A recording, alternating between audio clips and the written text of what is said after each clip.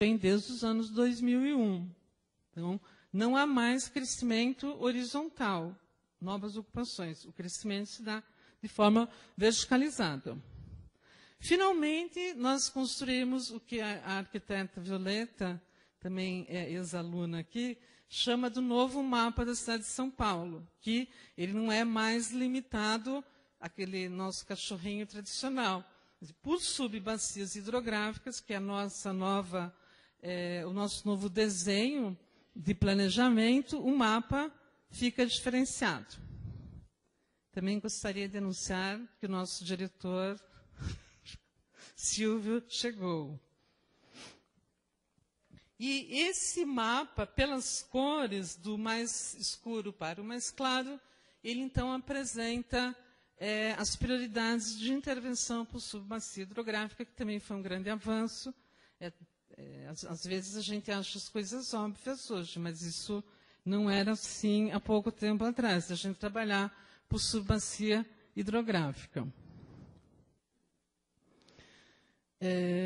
Esse é um mapa que apresenta como serão as intervenções por quadriênio, né, previstas.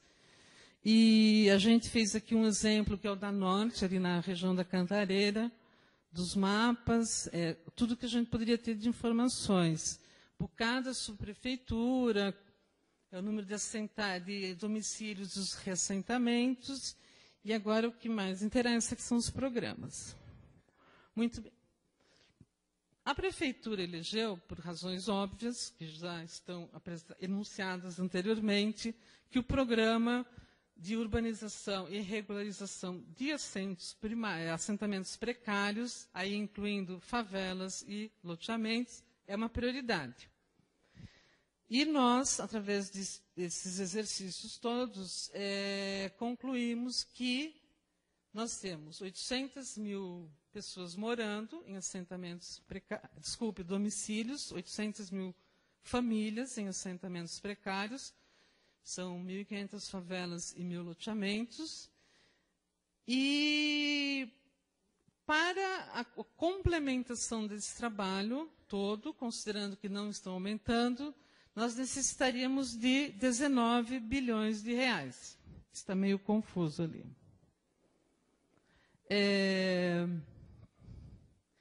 Outro programa prioritário, também por motivos óbvios, são os cortiços, né? Hoje a gente tem um programa relativamente grande na região central da Sé e da Moca, pela precariedade da moradia, que também eu imagino que todos conheçam bem. Então, nesse programa de cortiços, nós teríamos 80 mil famílias envolvidas.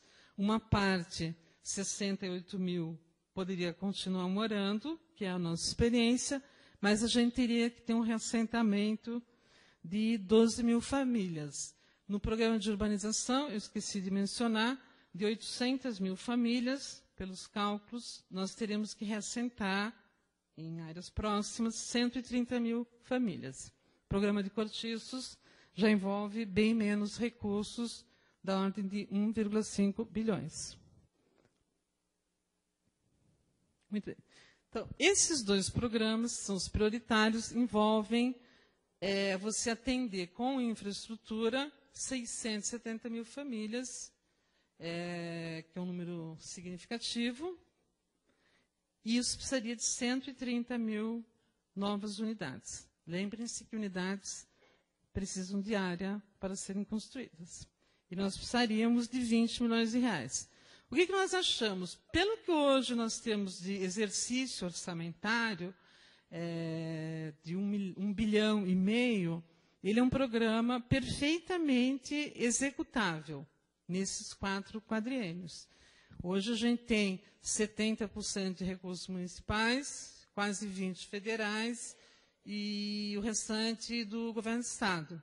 Então, é um programa factível, não é uma impossibilidade, desde que se tenha uma política continuada e a cada gestão a gente não invente um programa novo com algum trabalho de marketing.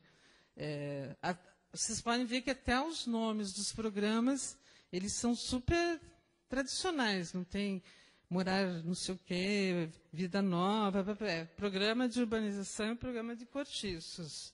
A equipe de marketing ainda não foi contratada. O secretário é muito mão fechada. Bem, complementarmente a isso, foi aprovada recentemente a Lei Federal da Assistência Técnica, que é um apoio, entre outros, para que as famílias melhorem essas casas dos assentamentos precários. Então, e fora dos assentamentos precários. Nós usamos aqui os dados da Fundação SEAD também. Então, nós teríamos na ordem de 160 mil unidades que poderiam ser atendidas pela assistência técnica, pela legislação, o que daria algo em torno de 320 milhões de reais. Nós achamos que isso é um programa que ou o proprietário faz a reforma, porque a nossa experiência prática na urbanização de favelas mostra que no dia seguinte da urbanização a casa já está toda reformada, inclusive mobiliada com os novos móveis das Casas Bahia, ou o governo federal poderia instituir um programa com cota, né, com orçamento, que atendesse a o que essa nova legislação reivindica. É importante destacar que nós já fizemos um estudo em algumas áreas de tentar implantar o microcrédito. Todo mundo diz que é a solução. O cara, depois da urbanização, vai lá no banco e tem linhas de microcrédito para a reforma. Isso foi um estudo no âmbito do CIDS Allies. E é engraçado porque esse estudo concluiu que isso não ia dar certo. Aí o próprio coordenador do estudo, que era assim, o maior fã do microcrédito, ele viu por quê? Porque a pessoa mora lá em Heliópolis, ela chega na esquina, na vendinha lá de material de construção, o cara divide em 10 vezes, não tem que comprovar nada, não precisa ter cartão, não é empréstimo, que é super também cultural brasileiro. Mas a gente tem feito projetos pilotos com a Associação Brasileira de Cimento Portland, de cursos de mão de obra, etc. e tal. Mas eu diria que hoje não é um programa que a prefeitura, dentro da sua limitação de quadros técnicos e recursos, fosse tomar como uma prioridade. Mas, nas conversas com o governo federal, com o Ministério das Cidades, etc. e tal, a gente tem insistido para que eles criem uma rubrica própria para esse trabalho.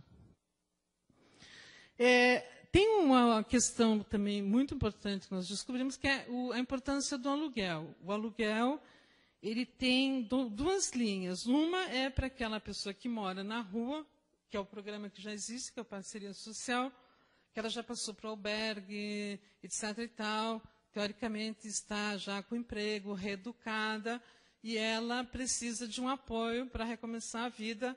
Então, a parceria paga 30 meses de aluguel, com uma série de requisitos que a família cumpre, pode ser estendido por mais 30. Ele é super assim, focado em algumas famílias especiais. Mãe que perde o filho, porque o juiz tirou o filho, porque não tem casa, etc. e tal. E tem o subsídio de aluguel, que são famílias que não conseguem pagar o aluguel. O aluguel passa de 30% da sua capacidade, do seu salário, da renda da família.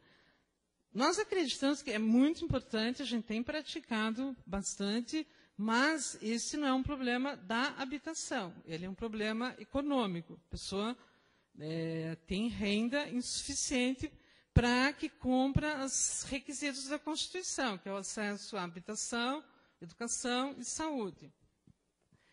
Então, a gente fez os estudos, todos são 160 mil famílias, e a gente está falando em recursos da ordem de 5 bilhões de reais para esse subsídio ao aluguel e 200 para a parceria social. Hoje, o parceria é totalmente municipal, ele pode continuar sendo municipal, e nós estamos também conversando com o governo federal para que o subsídio ao aluguel também vire uma rubrica do orçamento federal. Os conselheiros dos movimentos populares têm nos ajudado muito nesse sentido.